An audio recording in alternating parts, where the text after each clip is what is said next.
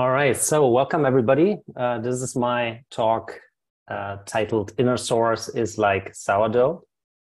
I'm Sebastian and I'll talk about myself in just a little bit more. And on the right-hand side, you actually see pictures of some nice sourdough baguette. And most of the pictures in the talk are going to be from my own baking, which I'm really proud of, as you can tell. So moving on, is this talk scientifically correct? So is InnerSource really exactly the same like sourdough? Well, obviously not. That's not my ambition for this talk.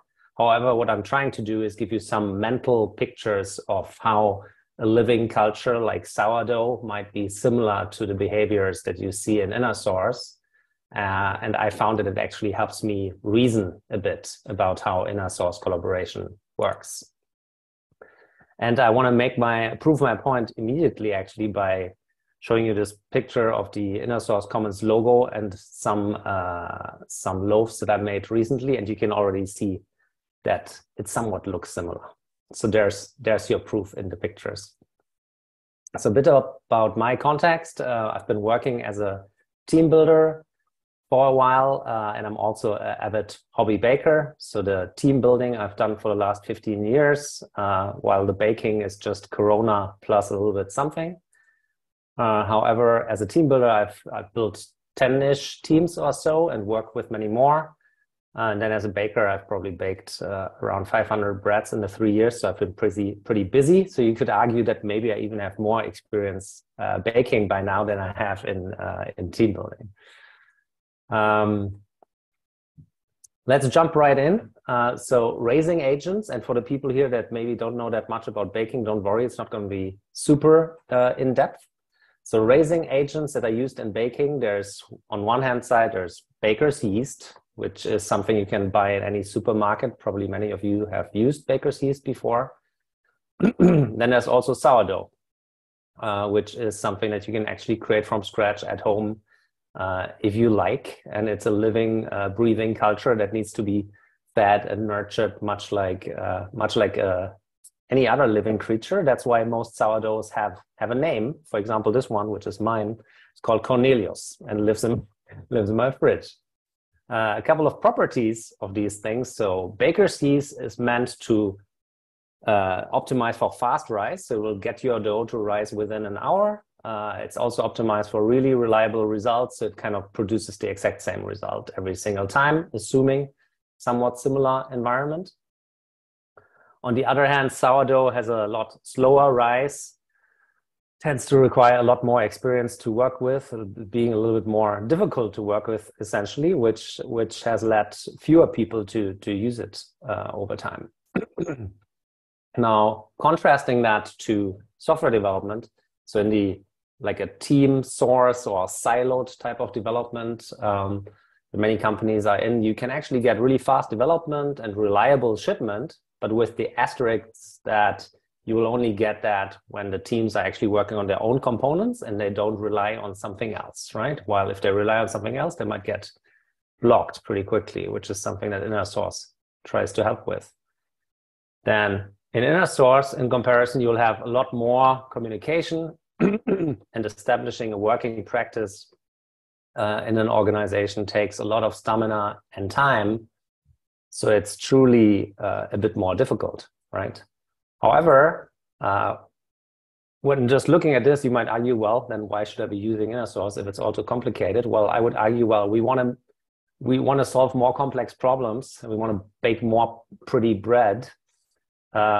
So we actually need other approaches than just siloed source or closed source, however you want to call it. So a couple of other properties there. So baker's yeast tends to be somewhat unhealthy for the digestive system, especially if overused.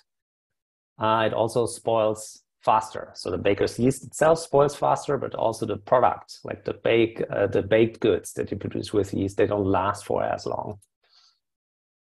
In contrast, sourdough seems to be a lot healthier for many people.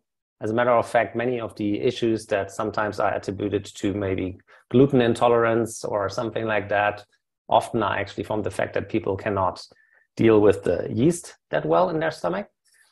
And also sourdough itself lasts when you refresh it frequently. It can actually last for many years. There are sourdoughs that are claimed to be over 100 years old that people keep in their fridge.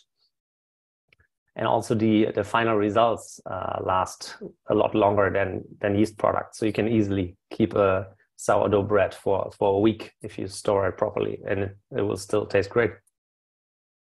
Now, again, comparing that to software, well, in the closed source, team sourced environment, you'll often find ownership cultures, and if overused, they can become problematic. Like, this is mine, this is yours, you cannot look at this, you cannot use this, go away type of behaviors. And that also creates a lot of follow-up problems. And one of the key problems that I'm always looking at is it makes handovers to another team or maintainer switches a lot more difficult. In contrast, in InnerSource, well, you're focusing on a collaboration culture. And that leads to many things like written documentation and clear access to communication channels that everybody can use, not just the people that are inside the core team. And essentially will also lead to easier long-term maintenance of the projects, because you have so much written documentation that it's a lot easier to onboard new people to the team, but also to eventually possibly hand over the project from one team to another, because all your working habits have constantly been optimizing for other people to contribute and for other people to understand it. And well, that's what we're looking for, right? We're looking for being able to reproduce somewhat similar things and keep them living, like keep the projects alive for a longer time, right? Most projects are not meant to die when the team switches. And one argument that I want to make here is that I think both with InnerSource and sourdough, nature actually wants this to happen. Like, it wants it to work this way. And in sourdough, I can actually prove that somewhat, because if you throw flour and water together, you wait for a while and you keep refreshing it for a couple of days, eventually you'll have sourdough. And humanity has discovered that like thousands of years ago, and discovered that and rediscovered that in many different places over and over again. So it's just a property that is there, right? So it's not something that is man-made. It was just available in nature, if you will. And I would argue that this quote here from Tim O'Reilly somewhat says the same thing. So the quote goes, "Given enough connected developers, all software development will emulate the best practices of open source." And I think what he's saying here is that it is somewhat a natural property of a large enough network of developers that eventually they'll start to behave that way, even if you don't prescribe that from the top, right? So that's the same effect in a way. It's a natural thing to happen. And another point there also is that I think both InnerSource and sourdough, they are contagious cultures. So let's look at this again from the sourdough example first. If you have just 6 grams of sourdough and you add that to 1.5 kg of dough, so just wheat and water and salt, over roughly 24 hours, that 6 grams will actually leaven. They will rise the whole dough, right? So a tiny portion is enough to actually make that work. And also from looking at the cultural metaphor here, well, baker's yeast has a single culture. It's a single culture selected and grown to do one thing and one thing only, which is create really aggressive rise in the bread.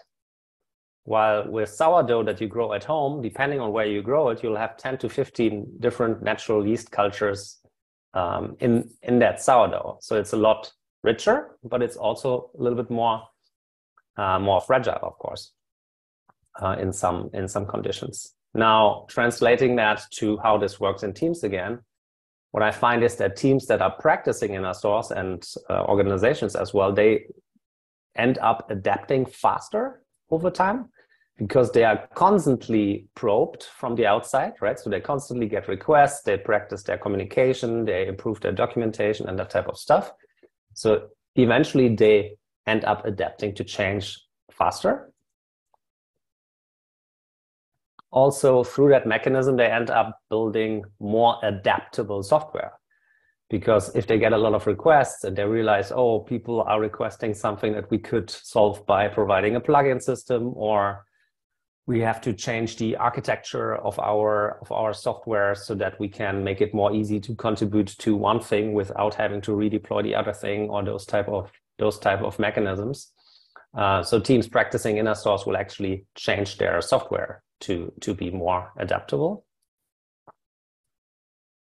And on the contagiousness end, what I've found is that individuals that have worked in an open source / InnerSource type way before, they will carry that experience and those behaviors to any other team that they will be working with in the future. And that works both when they're actually switching teams, so they're working with a new team or maybe even with a new company. But I find it also works when they just send a pull request to some other project in your company, and that project or that team might not even be working with that InnerSource mindset yet. I think given that the receiving end is somewhat open to that type of contribution, they might be at least interested or curious about, oh, that's interesting, we're getting this request from the outside. And rather than somebody saying, look, I need this thing from you, please build this for me. In an InnerSource approach, it might be more like, look, I've looked at your component and maybe we can make this change here, and I've made a pull request that gets us halfway there. Can you help me bring this over the finish line? So it creates a contagious type of culture in that sense as well. And with sourdough, just like with InnerSource, we can bake many different things with many different properties, and we can build very different and also larger software projects. So this is not just for your tiny hobby project or whatever.